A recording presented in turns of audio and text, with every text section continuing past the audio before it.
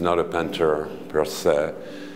He was really on the margin of the various movements that happened in Italy between the 50s to the time of his death in 2009, and it's very content-oriented. So two of the main concerns for him were dealing with the legacy, so to speak, of the Holocaust and fascism in Italy, which is a period, of course, in which he lived since he was born in 1926. Well, in this room, for instance, where you're filming, the work is called How a Thought Can Infest a Room. It's a kind of a rough translation. It's composed of, here, 36 screens, which is a format used over and over the years.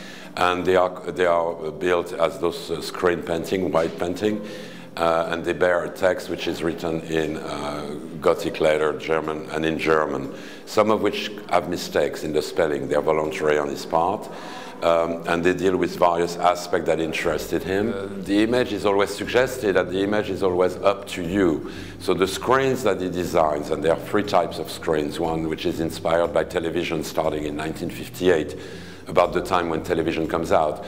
The screen, which is the Technicolor size screen, and then a sort of more abstracted screen, a kind of a screen with a pocket. These are the three formal elements designed, which you find throughout his career. So on this, oftentimes you would apply the word "the end," which you used to have at the end of the movies. We don't really have them anymore. Or "fine," which is the end in Italian.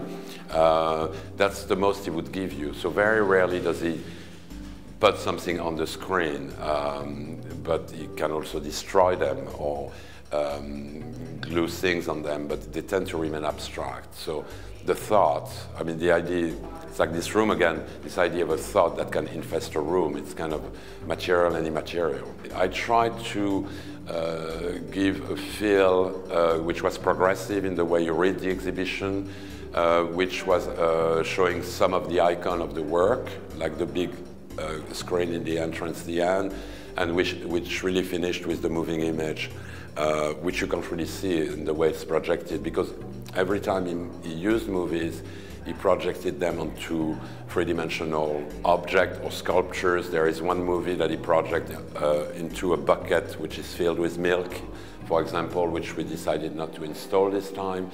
So I think it walks you through with the various aspects, installation, single objects, etc., etc.